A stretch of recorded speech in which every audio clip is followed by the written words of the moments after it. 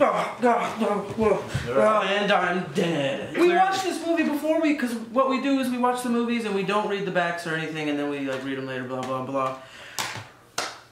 Maybe we should have read the back first this time, guys, because yeah, I didn't like this movie. I didn't like it either. I'd seen it before.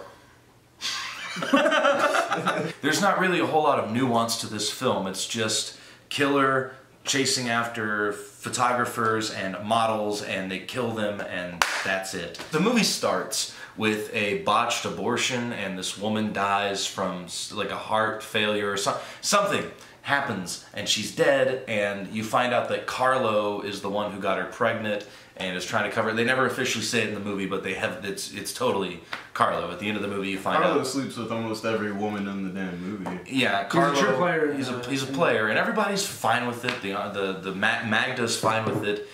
It's just sleazy guy. Sleazy, you're like, this is for sure the killer. I mean, even the back of the movie says this is a lot of females. It's probably him. No. Maybe they just put the his there to like, fool.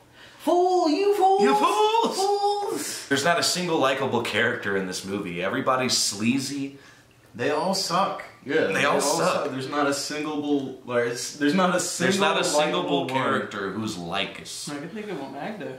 Then you think about the part when they're in the photo room and she comes in, she starts taking off her clothes, and then she just sucks his dick.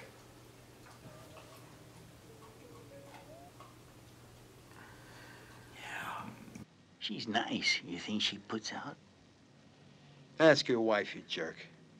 I can't remember the character's name, but he's Gisella's husband. Creepy fat guy.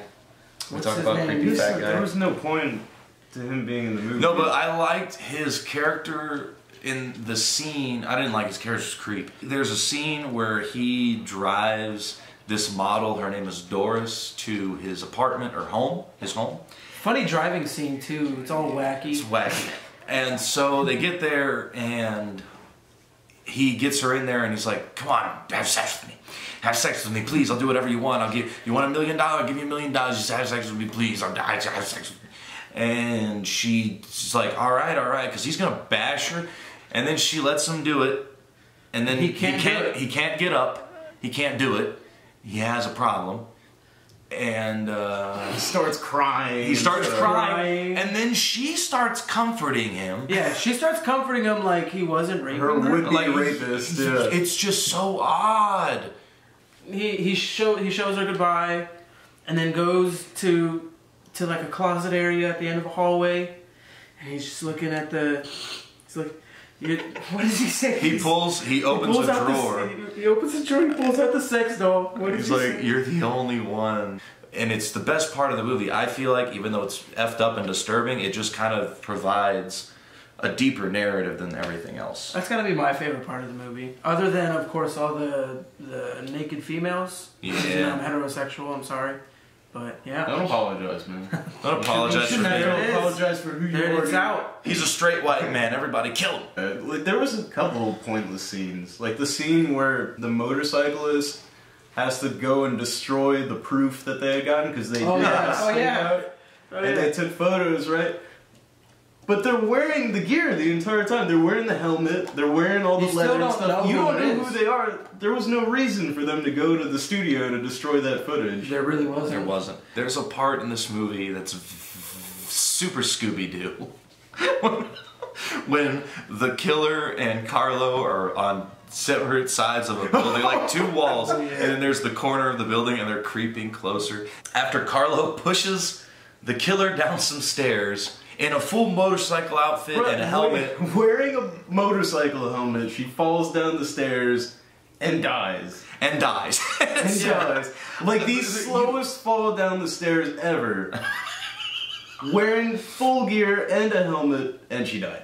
You find out it was this model whose name is Patrizia, and she disappears about halfway into the movie, never to be seen again until the reveal of the killer. And it was just not very substantial. The motive was so weak. It was that her sister had died because of a botched abortion, and she was getting revenge on everyone she worked with. Because I guess she felt like they were responsible, when in reality the only one who was responsible was Carlo, and herself, because they are the ones that, you know, and then got pregnant. And Carlo didn't face any consequences. He was one of the 2 that survived. We're trying. We're trying to throw the stuff in there for you. We're trying to come up with good stuff, but this movie is just devoid of content. We're trying to have content, but this doesn't have much content. What we're trying to say is that if you're going to go out and get Arrow Video, maybe this one's not the one you should start with. Unless you're looking for something to... kill yourself. Oh, yeah. If I had to rate this movie, I would give it a copper.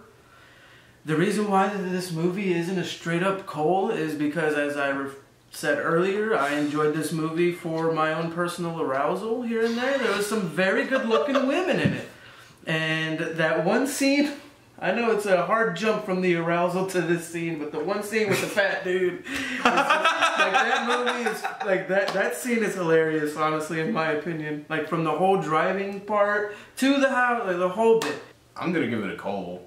Straight up coal, dude. Straight up coal. I wanted to. There just wasn't anything there. It had no substance. It was a complete waste. Like, I was trying to think of something nice to say about this movie or something that they did well. Coal. We're gonna... This is... Coal. Yeah, that would be a coal. We're gonna have to go ahead and give this one a coal. Coal. Golden line of the week goes to... I'll give you all this money, whatever I have, but promise you'll make love to me, huh? Please. Thank you guys so much for watching. You've been real. Have a great...